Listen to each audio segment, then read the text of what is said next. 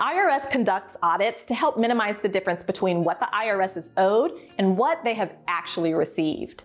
No one is excited about the idea of being audited, so here are some of the biggest red flags that could lead taxpayers to the audit list. 1. Math errors.